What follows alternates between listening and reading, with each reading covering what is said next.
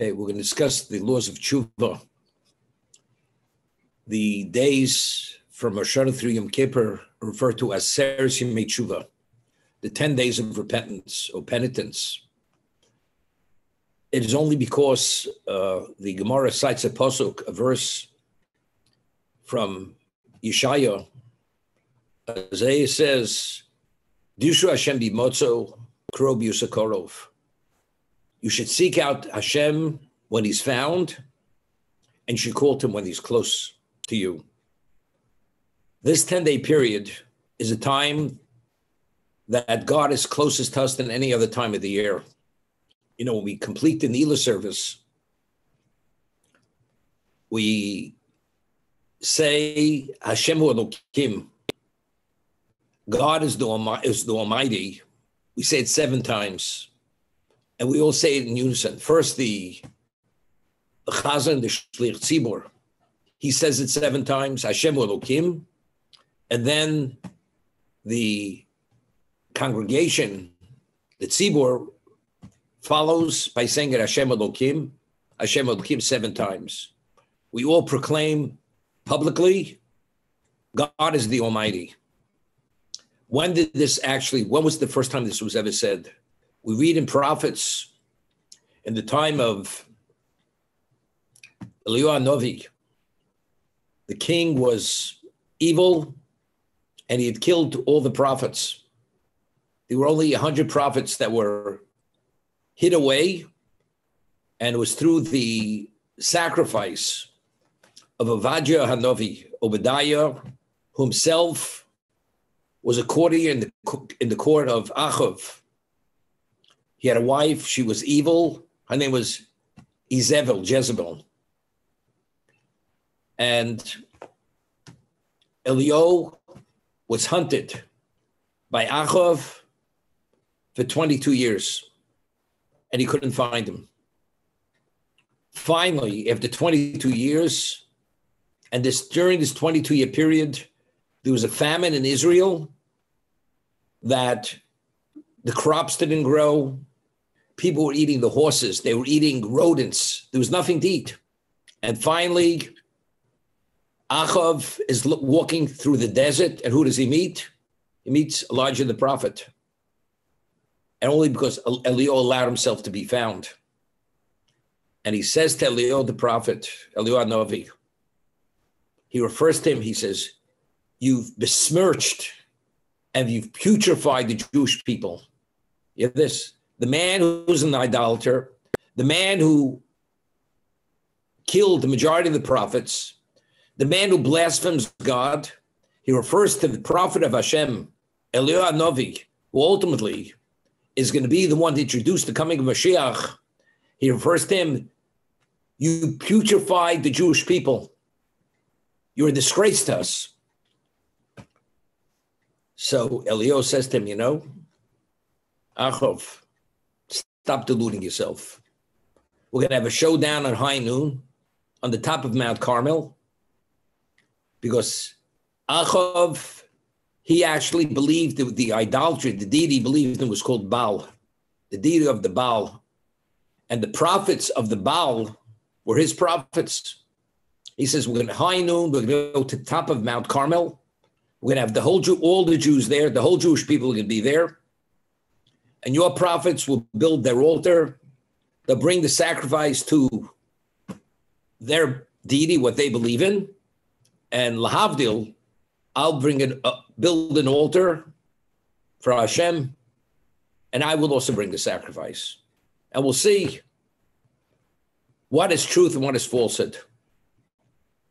So the whole Jewish people gather on top of Mount Carmel.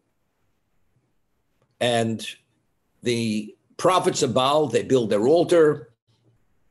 They slaughter the animal. They bring the sacrifice.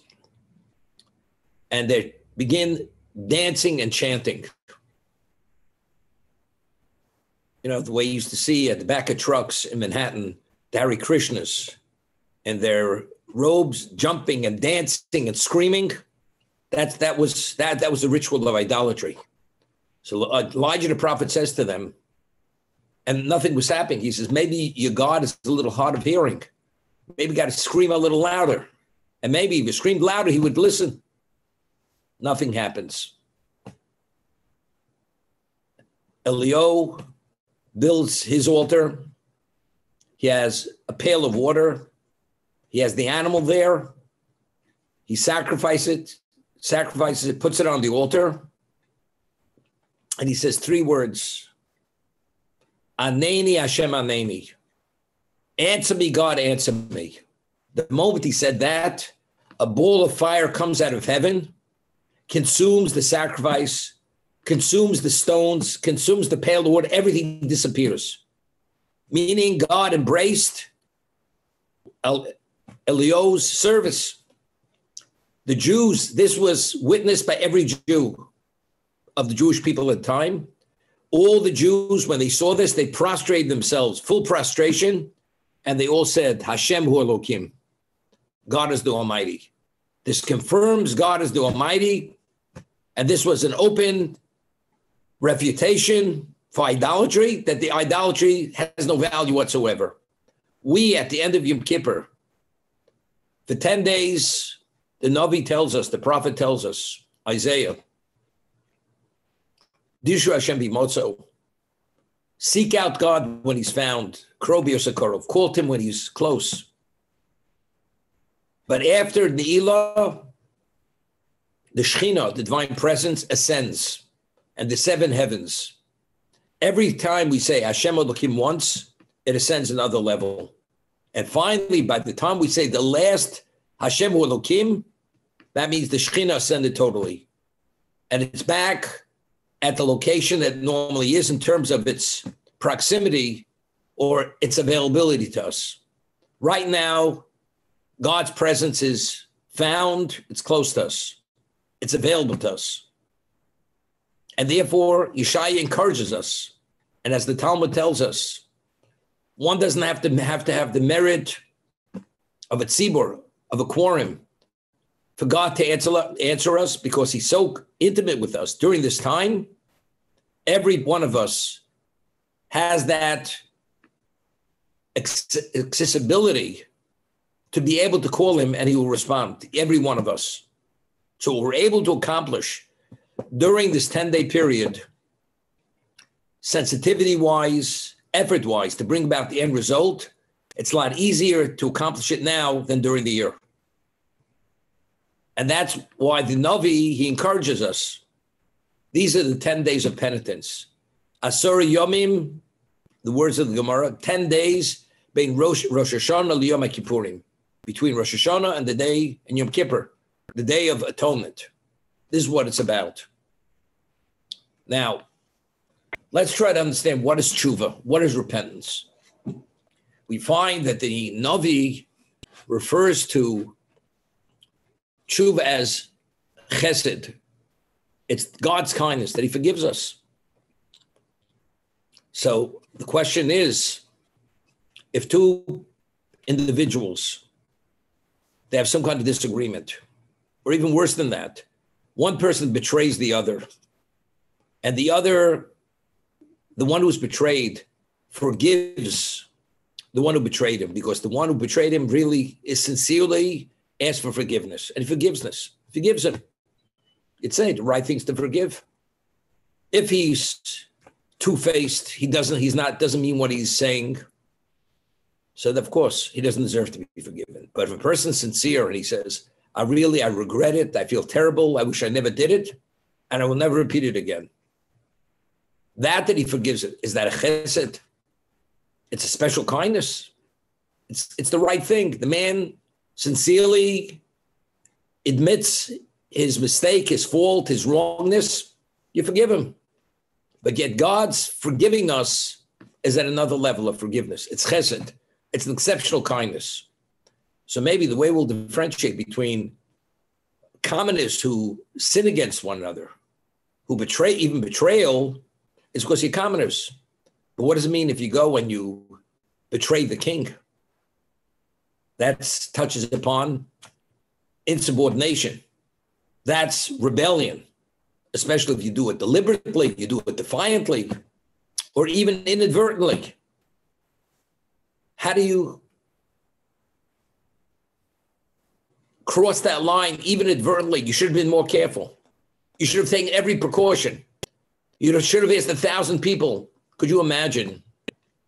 You have the throne of the king, and a person needs a place to sit down. And he knows one of the places in this room is the location where the king sits. And he, instead of asking anyone, is this seat vacant? Whose seat is it? He figures he'll sit wherever he chooses to sit. And he happens to choose to sit on the throne of the king. The king walks in, and who does he see sitting on his throne? No, Tom, Dick, or Harry, whoever you want to call them. What does the king think?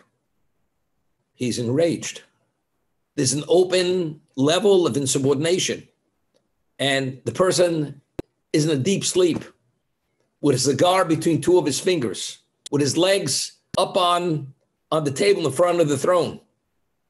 And he wakes him up. He says, excuse me, what are you doing here? He says, I needed a place to sit down. He says, do you realize where you're sitting? He says, no. You're sitting on the throne of the king. He says, well, I didn't realize it. He says, how do you not realize it? If you knew the throne of the king is in this room, before you sat on that throne, you should have asked 1,000 people to make sure you were not sitting on the throne of the king. Well, it was a mistake. It's inadvertent. I didn't do it deliberately. It's unforgivable. Understanding, it's like a person walking through a minefield. And he knows in this area their minds.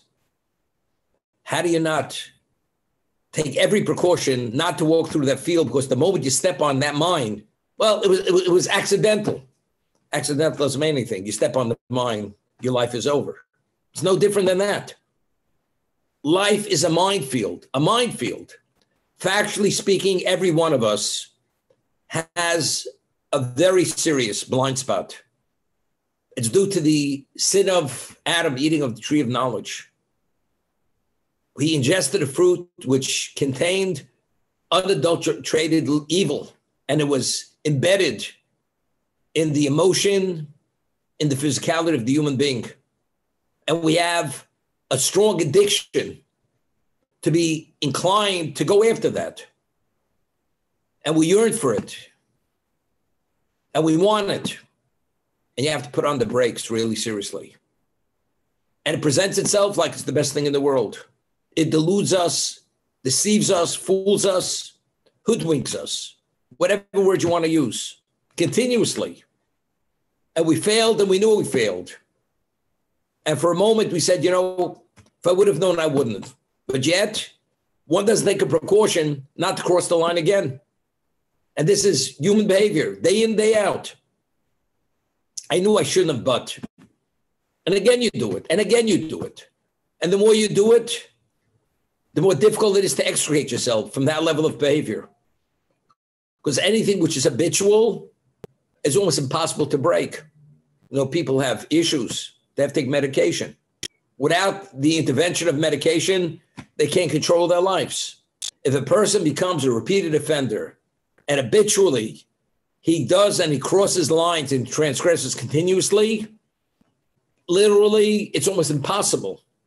He doesn't even need the evil inclination whispering into his ear. He naturally gravitates there to again cross the lines. The Talmud tells us that when a person becomes a repeated offender, the words are nasis lo keheter. It becomes permitted. Someone asks, how does it become permitted? It's forbidden. It's the equivalent of becoming permitted. Because once a person crosses a line more than once, twice, then in his mind, his perception is it's not wrong. It's permitted. What is the understanding? A person wants to do the right thing. One of the innate characteristics which every Jew possesses is the characteristic of Baishonim. A Jew has a natural, inborn sensitivity not to do anything which is unconscionable, which is shameful. And that's one of the safeguards a Jew has built in to our system, that to cross a line where you're going to have shame, you'll be shamed because of your behavior, or shamed because of the behavior, which touches upon your conscience. There's no conscience like the Jewish conscience. This conscience is part of our genealogy, and we inherit this from Avraham Avinu. There's no conscience like the Jewish conscience, okay? So therefore, when we talk about guilt, the Jew even assumes guilt for something that he's not even guilty for.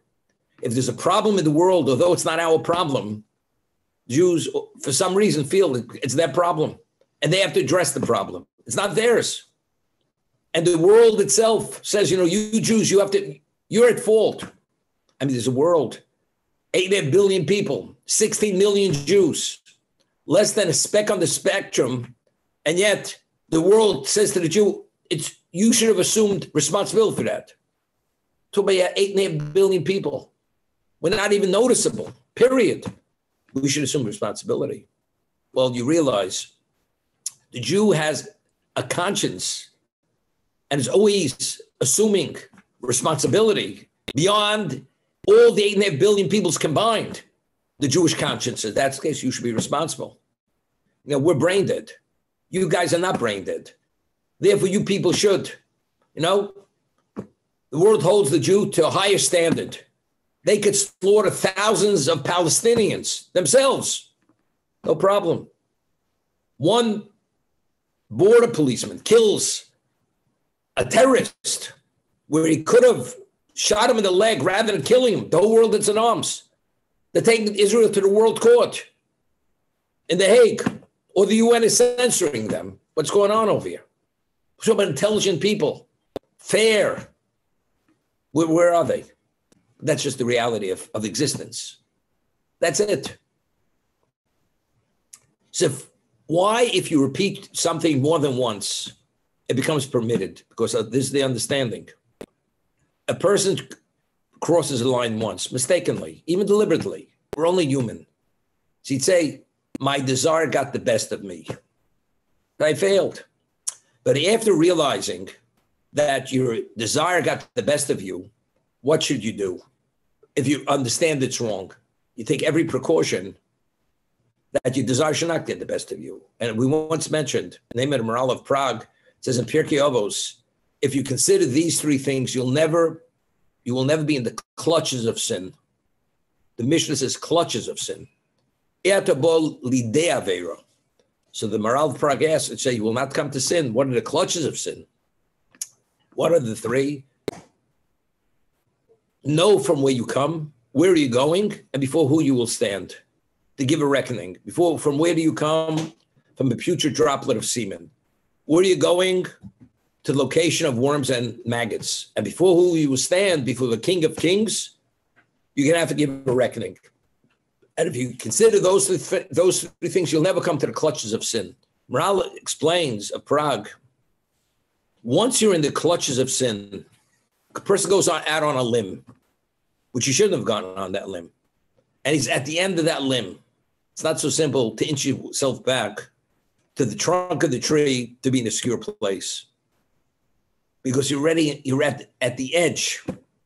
Once you're ready in the clutches of sin, to extricate yourself is nearly impossible.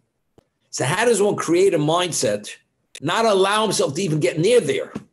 That you always have an arm's length distance that you can still take control of your life.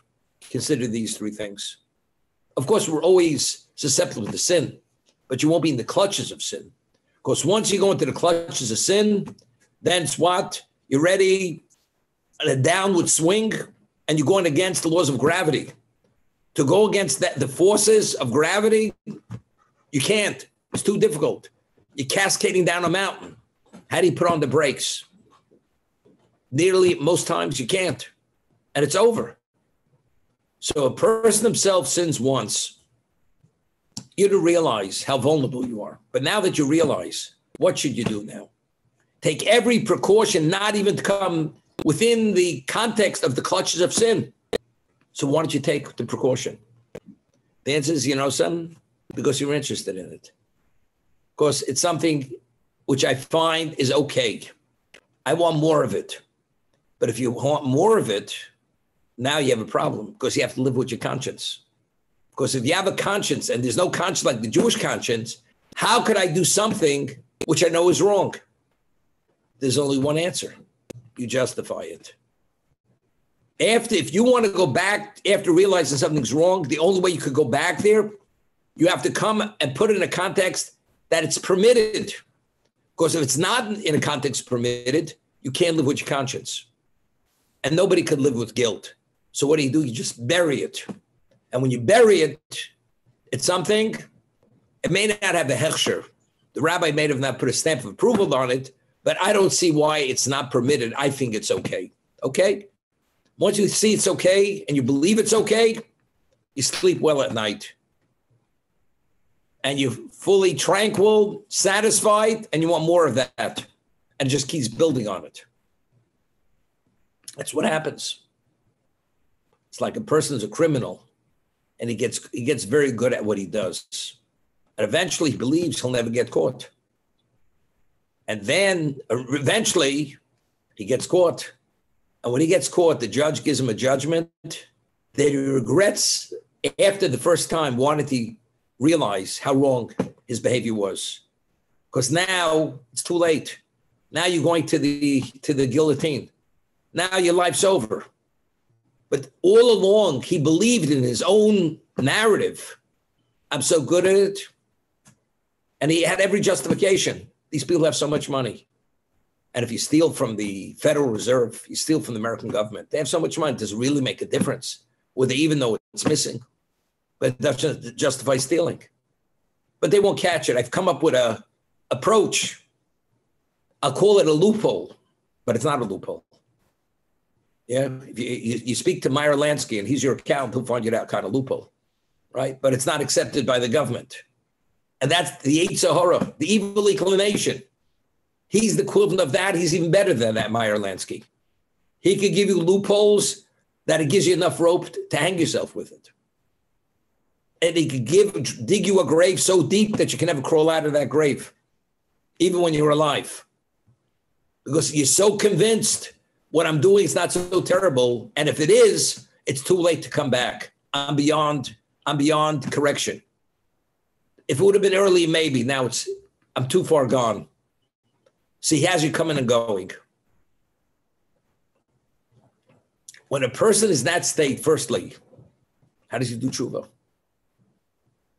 A person's an addict, could he, unless there's some kind of level of intervention in his life, medical intervention, or he's somehow actually put into a controlled environment, there's no way he can take control of his life.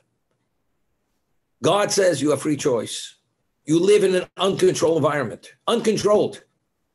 It's up to you to create all the barriers and all the infrastructure of control. That's up to you. What if this person didn't? Early enough. Now what do? If a person even wants to do tshuva, you want to, God will give special, he will intervene. He'll have that outside intervention to give you the ability to maybe understand how to take control of your life. So not only is tshuva chesed, as we're going to explain, not only is the process of repentance the ultimate kindness, the reason why it is because if a person repents and it's only lip service, and it's not really sincere, it's not reality, even if it is sincere, but it's called delusion.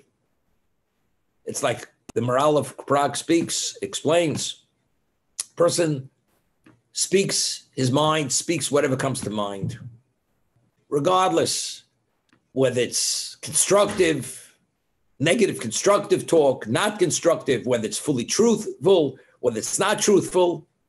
And his mouth, he's a first-class gossiper. And the man's been doing it for 30 years, 40 years. Now all of a sudden he realizes, it's time to make a change. This coming year, Yom Kippur, he makes a commitment. This coming year, I will not speak another word of Lashon Hara.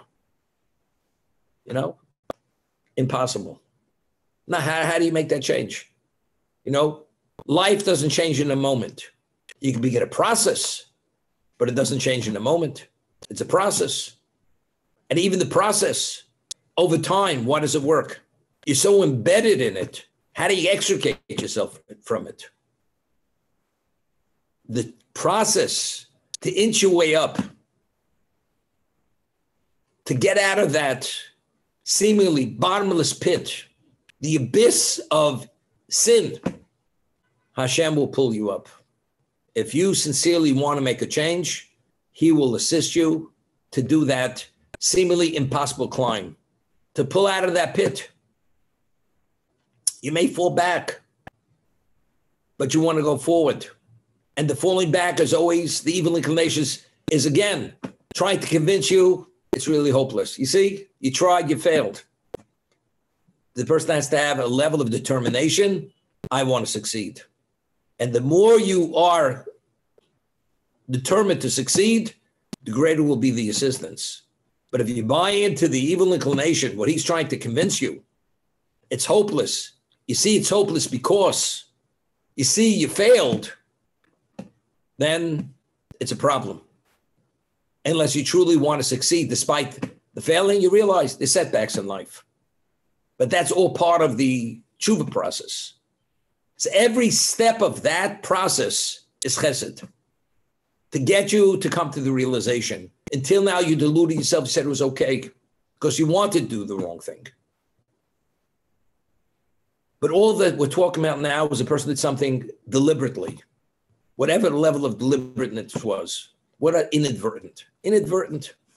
I gave you an example.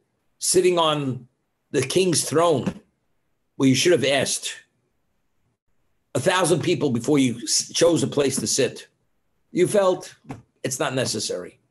So it's due to your lack of education, lack of inquisitiveness, your lack of curiosity, your lack of sense of responsibility. That's the reason why you made all these mistakes, and the very serious mistakes. As I gave you an example with the minefield, it was only a mistake, but it's not going to restore your life. If the person is blown to smithereens when he steps on that mine, doesn't make a difference. The same thing, when you go and you transgress, even inadvertently, what did you do to yourself? You somehow, person was supposed to be injected with some kind of medication, and they injected with heroin. Could you imagine? God forbid. It's instead of enhancing it and conquering the bacteria or giving him that B12, which would have given all the positive energy, they injected with something which ultimately is going to destroy him and take over his life, that he gives up control over his life. It's the same thing. Yeah, and you sue the hospital, therefore what? But unfortunately, you're the victim. You're the victim, and you become the addict. And that's the same thing. And that's the reality of life. You know, every night we pray in the bracha of Hashkivenu after Shema in Ma'ariv, remove Satan from before us and behind us. As the Mesilas Yesharim writes in Path of the Just, it's a forefront battle. Whatever direction we're going in, you have to look over your shoulder. He's behind us, to the side of us, in every direction. And he's there to hoodwink us, undermine us. It's impossible. A person has battle fatigue. After a while, you just can't deal with it any longer. Hashem intervenes. If you truly want, Hashem will help you. We say every morning in the Halukas, Hashem mo'oded Novim. Person's humble. He's truly humble. But a person's humble. How much can you take? How much can you take? You're still a human being. The abuse, they ignore you, they don't value. You're human. Eventually it gets to you. David HaMelech says, King David says in Psalms, Hashem mo'oded Novim. He gives inner strength, conviction to the humble person. He gives him a sense of value despite whatever the world is doing externally. Hashem allows him to appreciate who he is and the value of that humility. But without God's intervention, giving him that sense, shoring you up, you couldn't survive it as a human being. Impossible. That's Hashem Modeh Anavim. That's the reality of life.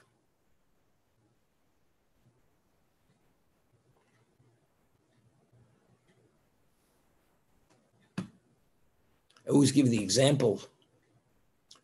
Person discovers a diamond mine, and he knows the value of what's there and what he's able to take out of there.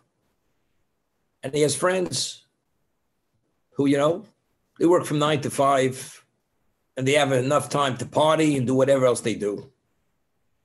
And this man says, something? I'm not going to be available for the next 20 years. They say, where are you going? He says, I'm going into a mine. They say, is there something wrong with you? It's barely, the lighting is poor. You're going to dirty yourself through the mining process. Your hands are going to become calloused. And you deny yourself all the amenities of life, the pleasures of life. But this man understands that every day he's going to mine 100 carat deflawless diamonds. That's going to be the value of the rough that he's going to take out of that mine. Every day, 100 carat deflawless diamonds of rough. And he's going to do this for the next 5 years. He'll be able to support the next 25 generations. As many children or grandchildren he has. And he knows this. As much as his friends badger him and try to convince him, and they ridicule him and tell him he's a fool, but he knows the truth. There's no way that they're in any way going to discourage him. Hashem Modeh Anavim means, we don't see things absolutely clear. To internalize it to be a reality, we don't. You need special divine assistance to see it as a reality. What about if you pound it day in, day out? Every day, you're ridiculed, you're denigrated, you're disgraced. So initially, the person's humble, he's truly humble. He says, look, it's not my world, it's God's world. But as they say in English, how much could you take? After a while, you can't take it any longer. You say to God, just take me. I can't handle it. Hashem says, no, there's so much more to do. I'll give you whatever you need. To understand, you'll have a level of clarity that it's like water off a duck's back. It means nothing. It will not in any way affect your vigor, your enthusiasm, and your understanding of value. That's Hashem Modeh Anavim.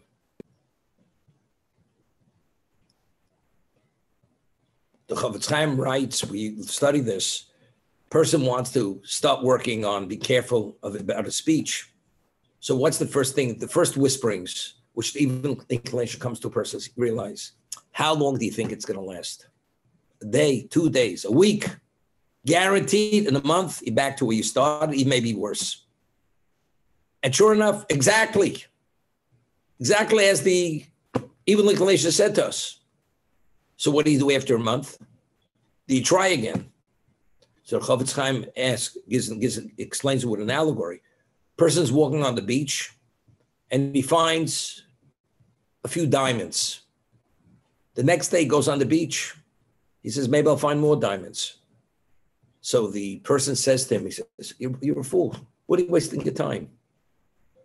Do you think you'll find diamonds again? It doesn't make a difference. But the first day I did find the diamond because I was looking.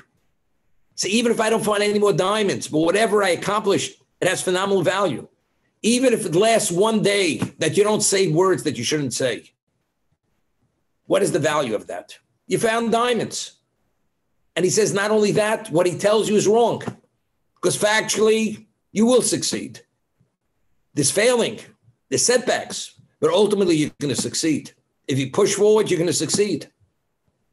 And knowing that in advance, that Hashem will not let us down and abandon us, as much as we believe he did not. That will give us the merit that he's there for us continuously, to push us up that hill.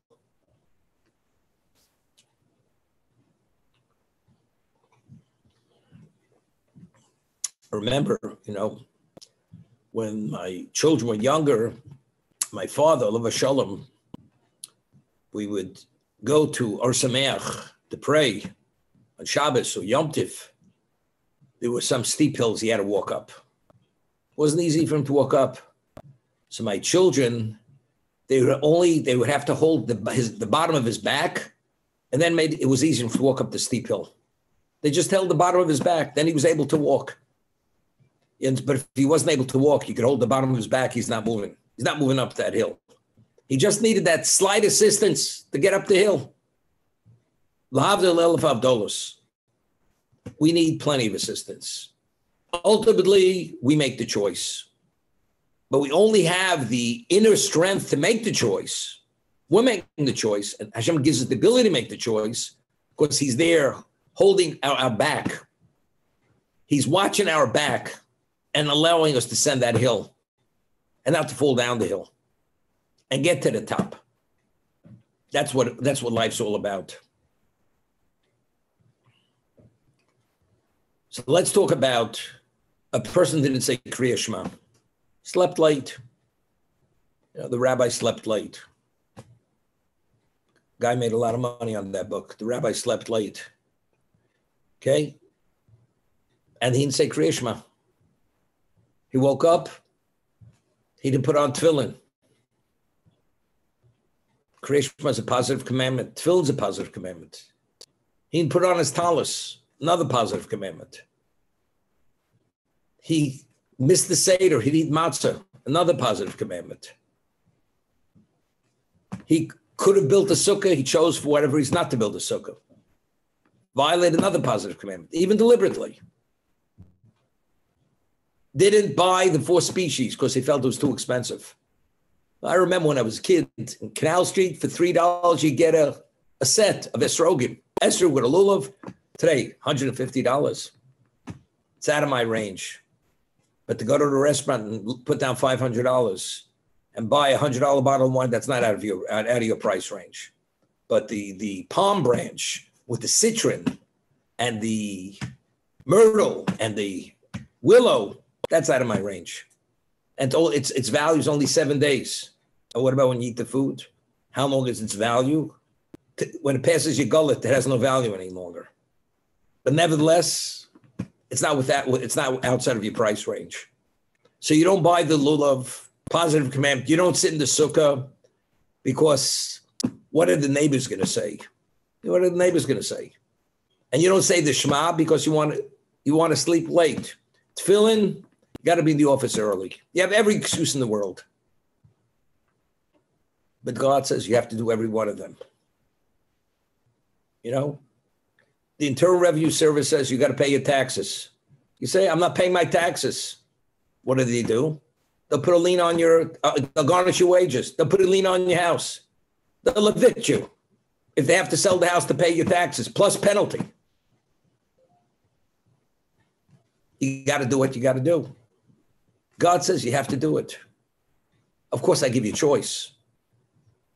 You have to say the Shema. You have to acknowledge who I am. I'm paying the bills. I'm underwriting this enterprise. You're my children. I want you to identify as my children. Therefore, you would a tefillin on your hand and on your head, which has those parchments in it that tell volumes of who you are, who I am. And wearing that will give you that sense of that identifies who you are. And many things, everything, all these positive commandments. Now, the person finally, he gets a little humble. He made an investment. He thought he was God's gift to Wall Street. And he took a nosedive.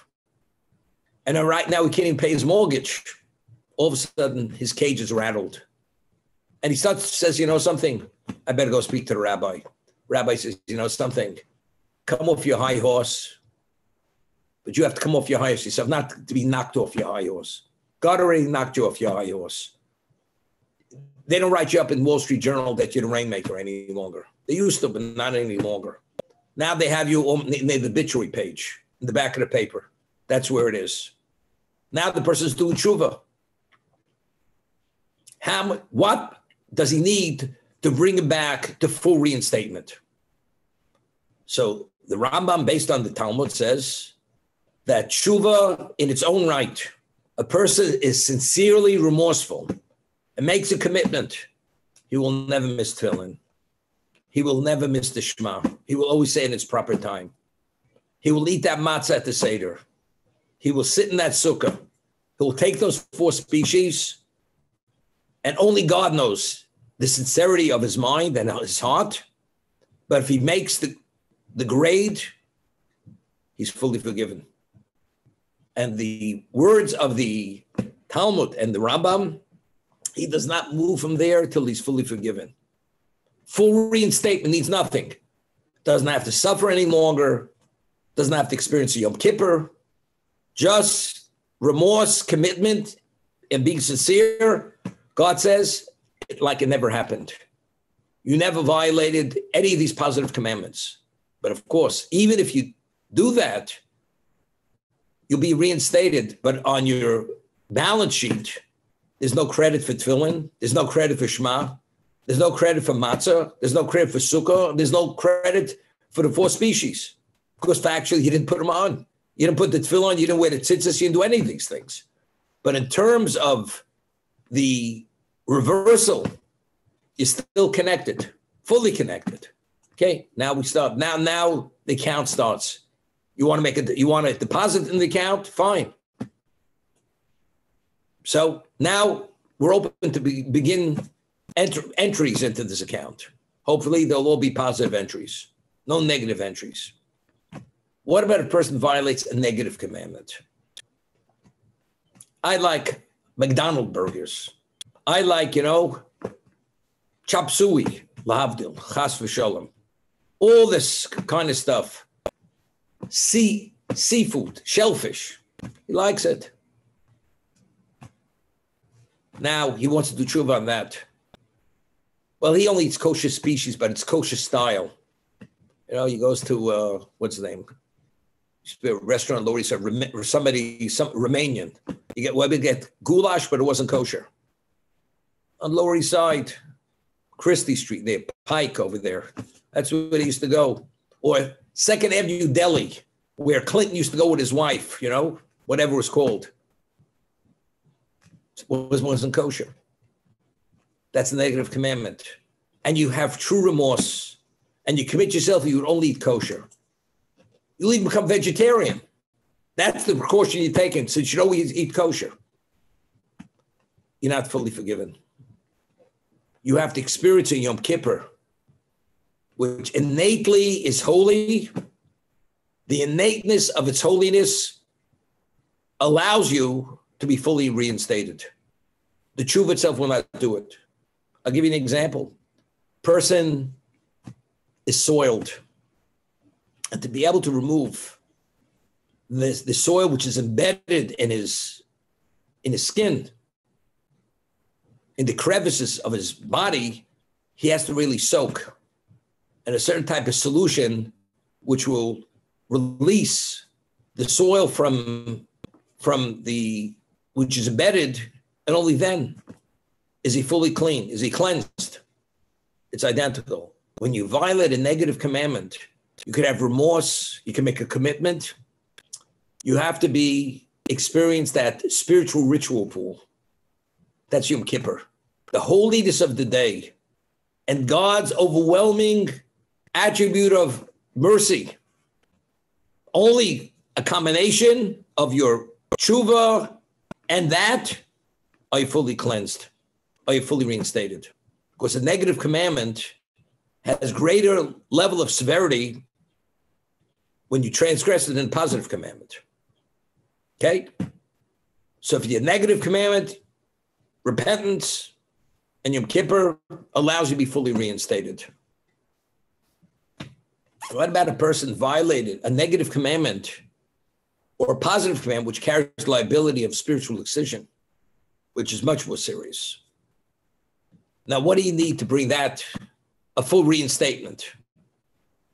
That you need repentance, sincere remorse, sincere commitment never to go back there, and only God knows. Yom Kippur, still not enough. You have to have some kind of level of pain, whether it's emotional, physical, financial, whatever it is. Only in conjunction, everything together, only then are you fully atoned. The Chovos HaLevavos writes, duties of the heart, the greatest, the best suffering is disgrace. To be disgraced, not to be given the honor you think you deserve. Why? If a person physically has a setback, he's physically impaired. If he's financially hurt, he doesn't have what he had before. But if you're disgraced, what is it? You're pained, but it's all ego. There's no there's no damage. Therefore, you could recover easier from that. Because if you become humble, it's okay. It's only because your ego has been hurt. Did you hear the way they spoke to me? I thought all of a sudden now that I don't have the money, they don't even look at me when I walk into the synagogue. They took my nameplate off my seat. Could you imagine? The doorman doesn't say hello to me any longer. He treats me like I'm a delivery boy. Okay. But that's the best kind of suffering to experience. Because there's no downside to it. There's no physical damage. Not financial, not physical, anything. That's the best Yisurim to have. What about if a person desecrates God's name? That's much more difficult. You desecrate God's name, could you imagine? There, the only way you can be fully reinstated, person has to die. The process of the soul departing from the body has a degree of pain. Nobody wants to die. Even a person that's comatose, the soul doesn't want to leave the body. It has to be literally yanked out of the body. That removal, that extrication has a degree of pain. Whatever that pain is, that completes the atonement process. Because of the severity of what we call Chil Hashem, disgracing God's name. These are various things. A person, God forbid, lost an arm in an accident because he wasn't careful enough. Inadvertent. As much as the man has remorse and commits himself, he will always be responsible. You realize that limb is not coming back. Not coming back. A person can do something so severe, sin-wise, transgression-wise. You've been so disenfranchised from God. It's like the relationship doesn't exist any longer. But yet, Hashem says, the process of Teshuva, if you're truly sincere, in the regret and in the recommitment, it's like it never happened. You've restored.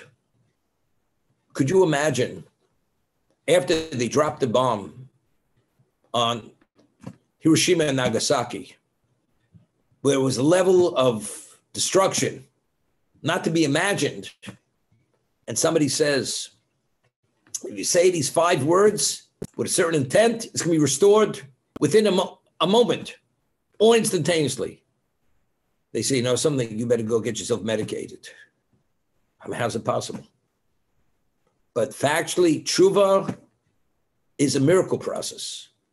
Hashem says, and the Rambam writes, that if a person was evil all his life, his whole life, entirety, at the worst level, the last moment of his life, he does Teshuva.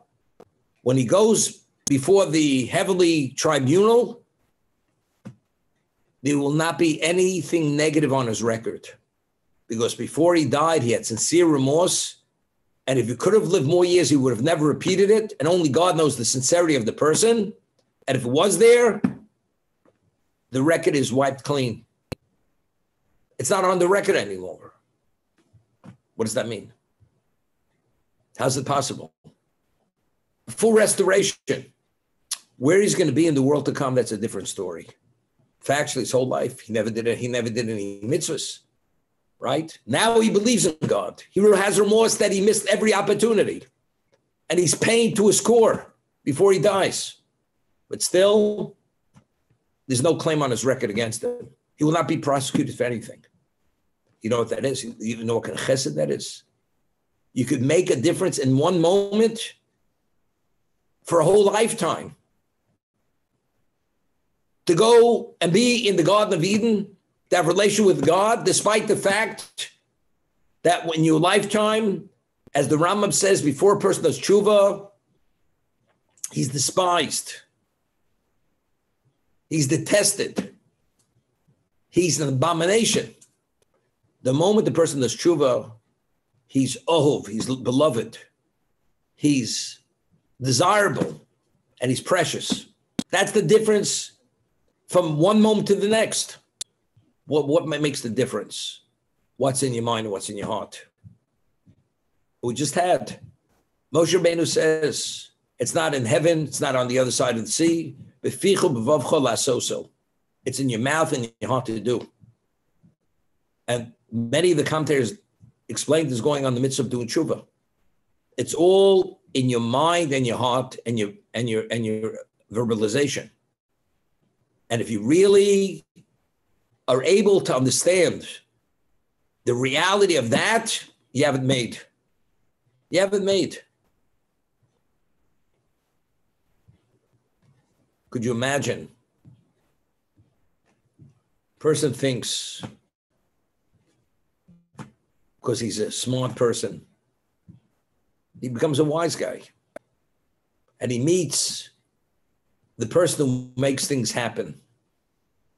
And he believes in his own image, his own ability, which is nothing compared to this person he's speaking to. And he doesn't accord that person proper respect to any degree. He behaves disgracefully because he's so caught up in his own mindset, which is nothing. What's that person? Now he realizes, he gets a little smarter, he realizes what he did. The man can't live with himself.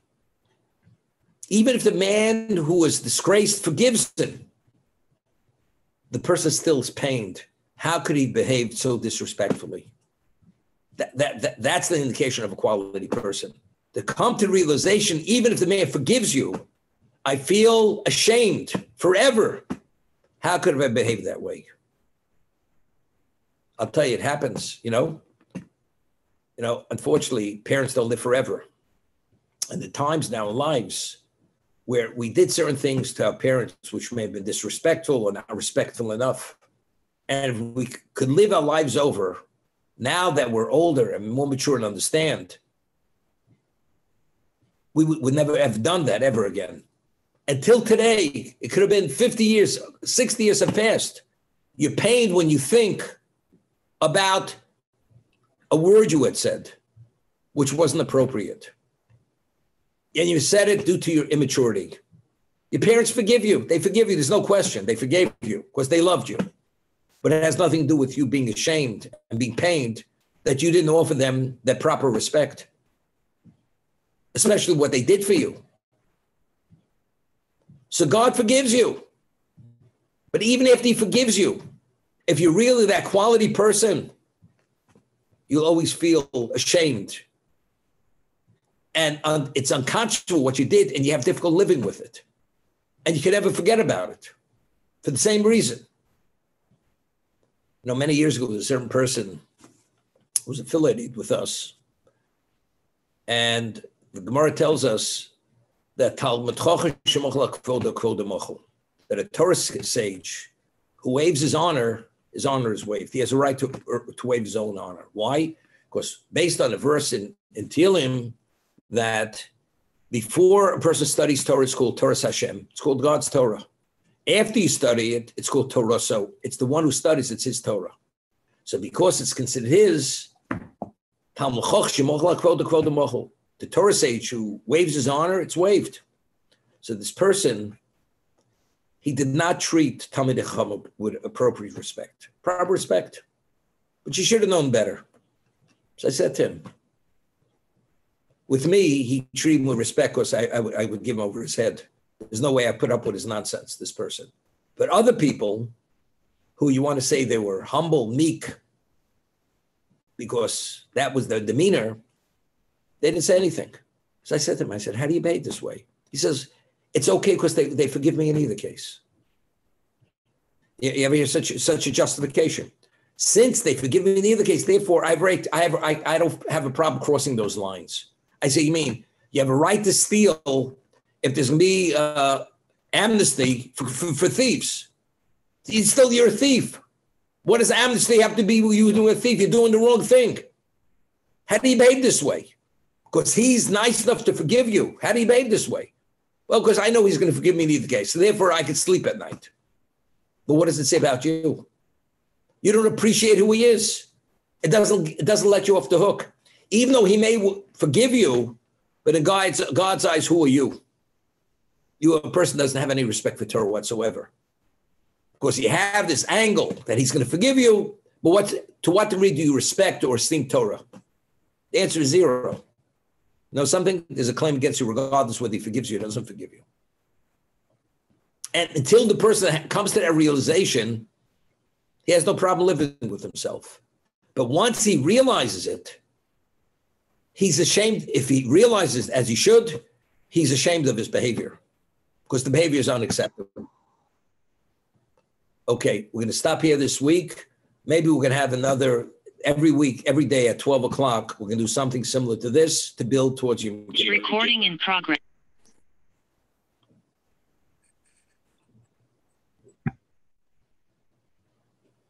Thank you, Rabbi.